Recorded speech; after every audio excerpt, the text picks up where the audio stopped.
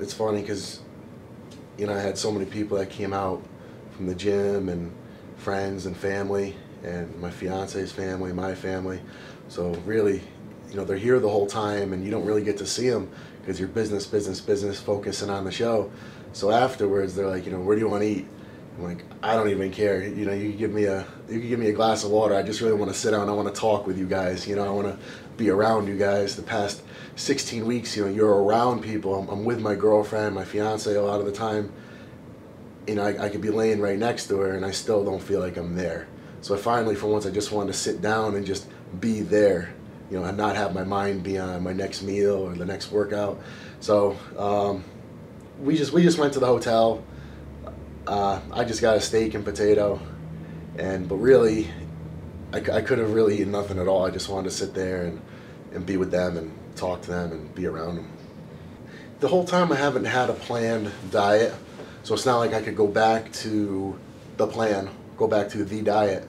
It was a matter of, the day after the Flex Pro, I had to do photo shoots, so I wasn't, you're still kind of dehydrated. If I had gone back to eating exactly what I was eating prior, my stomach probably wouldn't have handled it too well. There's certain things you need and certain things you don't need. So I think and that's how the whole prep is going. It's going, what do I need right now, day to day, what's right for right now. And the 2 weeks following the Flex, that's the same way it went. To finish, in the top 5, top 6, in the Arnold Classic, it's easy to get wrapped up in I gotta win. But I've always said this from day one, and I've tried to keep this as my philosophy. It can't be about winning. This is bodybuilding, and we all start off in the gym to be better. We all have our certain goals, and it's never. I don't think anybody walks in a gym and says, "Well, I want to train to win this show."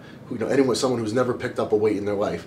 Someone always has a deeper reason why they're training. They want to look better. They want to feel better. It's about progress. It's about bettering yourself. And even at this level, at the professional level, I try to never lose sight of that. But I at the same time, I sincerely believe that if I do everything to the best of my ability and I make that my number one priority, that success will be a byproduct of it. Did I win the Arnold? No, I didn't win the Arnold, but placing fourth to me was excellent.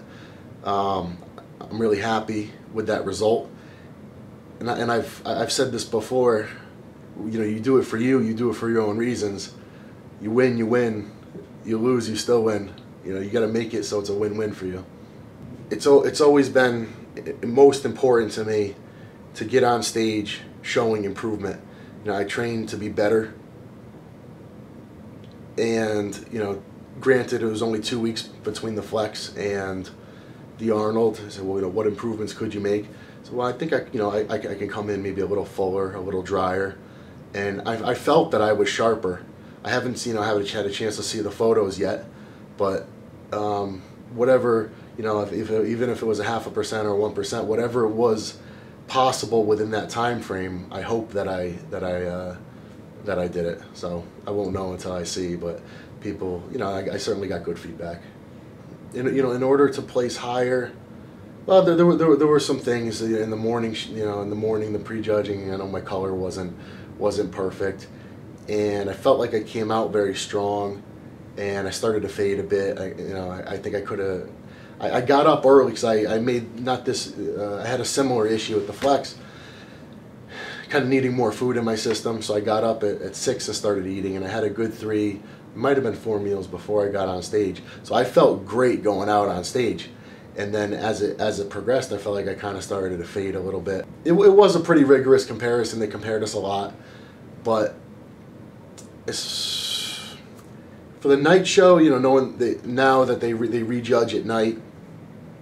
Same thing, I think I could have come in a little fuller at night. I always have this problem. I eat and eat and eat after the prejudging, and still I come in a little sharper at night, but maybe not as full.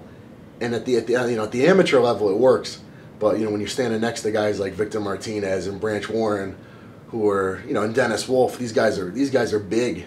They're big, and they're well conditioned too. So even if you're sharper than them, you know, it's not just a conditioning contest. It's a bodybuilding contest. So you got to have it all.